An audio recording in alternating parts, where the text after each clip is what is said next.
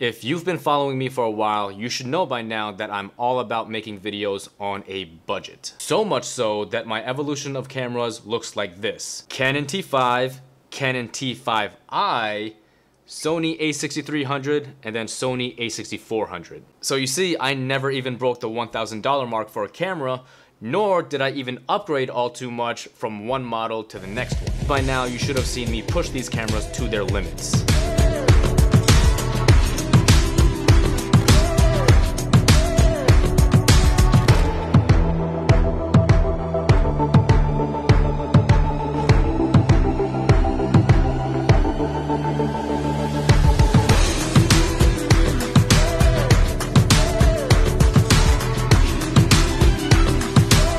I decided to treat myself for my birthday, and I finally pulled the trigger on the Blackmagic Pocket Cinema Camera 4K. BMPCC 4K retails for around $1,300, but after taxes, it's more like $1,400. So I did finally break that $1,000 mark for a camera. Now, how much of an upgrade is this from what I normally shoot with? This camera could shoot 4K up to 60 frames per second, shoots 12-bit with a RAW codec. 4K at 60 frames per second means I get to shoot slow motion footage at 4 times higher resolution than what I was previously shooting with. So not only will everything look much sharper and much cleaner, but I also have the option to crop in and reframe shots without losing image quality. Now, 12-bit refers to the color depth. I'm not gonna go too deep into the math behind why it's called 12-bit, but all you have to know is that 12-bit video is going to have better looking colors than 8-bit video. This is because 12-bit video has so much more possible shade values per color channel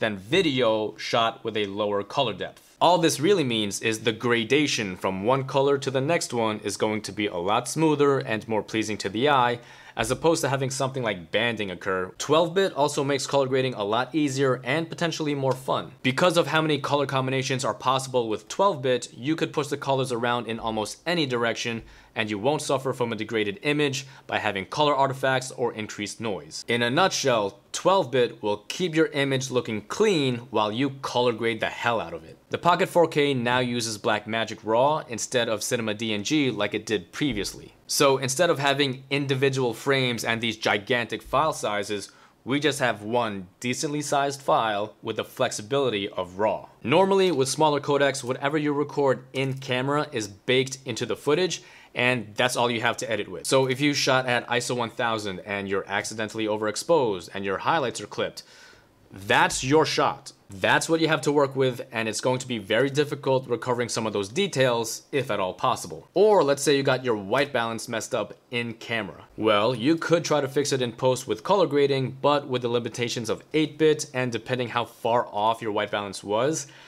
it could be pretty tough. There's not much you could do in changing the white balance of the footage, unless you shoot RAW. Blackmagic RAW allows you to control some of the metadata in post. So that botched ISO and white balance can actually be changed in DaVinci Resolve after you shot it. Then you could color grade however you want as if it was shot correctly. Blackmagic RAW also has some insane dynamic range and highlight recoverability. I have yet to test just how much I can overexpose and still recover highlights, but in my latest real estate gig, I was able to expose for the inside while still maintaining a crazy amount of detail outside the windows. It is just insane how clean and crisp everything looks with this camera. In the upcoming videos, I'm going to go over some things that I did to make this camera work for my needs. So if you're at all interested in seeing that, make sure you subscribe if you haven't done so already. And as always, I have some goodies in the description box down below. Be sure to check that out. Thank you so much for watching, and I'll see you guys next time.